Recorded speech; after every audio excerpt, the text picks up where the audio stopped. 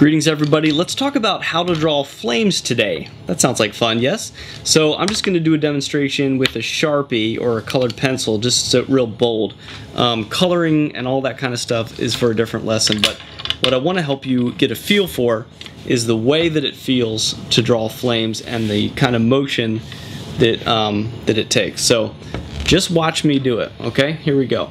So I'm going to kind of hold it like this, and I'm going to put down these flames, and you can see these they've got that nice swoopy curve. I'm also holding the pen pretty differently because I like to feel that smooth part, and then I always kind of come in and put a little extra burny thing there. So let's make some observations about the flames, right? So you've got these back curvy parts that they all kind of line up. They don't have to, but if you're doing a car, they should line up, or they should come out at an angle like this, so each swoop comes back to a certain point. Then each particular flame has this part. It comes to a tip, comes back, swoops again, comes back to a tip, swoops again. So let's count how many swoops. We've got a single swoop, then we've got a double swoop, then a double swoop, a single swoop, and a solo burny thing. Alright, so I'm not saying this is the right way to do it. This is just, you want to bear a few things in mind. If you're doing two sides of a car, you want to keep them uniform. If you're drawing it on a car, you want it to fit with the car and mold with it the right way. And if you're just doing an accessory port where it comes out of like an exhaust grill or behind a tire or something like that, you just want to make sure you match up your flames to the right size and proportion of what you're doing. Okay, so those are the basic look of the flame. There's all sorts of custom things you can do with it too. If we were shading, you know, we would have it fade out, and then it would be a little thicker back here, like that, and then a little, you know, just give it some texture. Sometimes what people do with flames too is they just add a second inner line around it, like that, you know, something, and then this part would be shaded. If you're actually laying this down as paint, then there's a million more steps, you know, and you would go around and pinstripe this final outline, and then you'd have a fade from like bright red to orange to yellow right here, and then yellow back to here, or something like that. There's also a lot of custom flame things you can do where you have it come out like that, and it's almost like a tribal tattoo flame. So there's really like no wrong way to do flames. You can also have the types of flames where it comes in, you know, you've got a flame like that, and then the next one comes in and it goes behind it like that, where they overlap. That's pretty cool too. That's for advanced users. But in order to get the flames right, you've just got to really get into that motion. And the motion is this long, swoopy kind of drunk elbow thing, alright? But when you draw it, kind of try to think out. I'll be like, alright, I'm going to go down like this, and I'm going to bring all my flames to a tip here. So like if this was a car and this was the wheel well, like that, and this was your tire. This is an extreme close-up, by the way.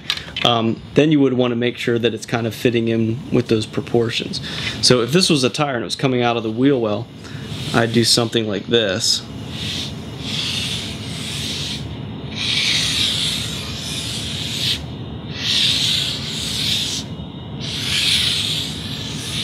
And this is super sloppy because it's a demonstration. But here you can see, just in terms of laying it out, I've got all of my back curves kind of lining up with the angle that I wanted to. I've got it coming out strategically here at the top of the wheel well, which is going to look really nice. And I've got them all just kind of ending over here. And you know, if you mess it up too, you can always bring it out a little bit more, add a little bit more swoop to it or something like that. Or if you really mess something up and you need to go in and be like, alright, I'm just going to add like another little burst there, that's fine too. If we want to render it, there's a lot of different things that we can do if we want to render it. If we're doing it traditionally, then you know we would have red at the very end, Kind of bring it out like that. And then bring that red in a little bit here in the swoop parts. Like that.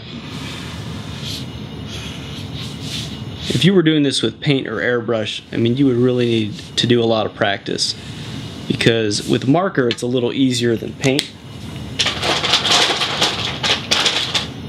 Just because, and here I've got some different color oranges too. So what I would do next is bring in the orange,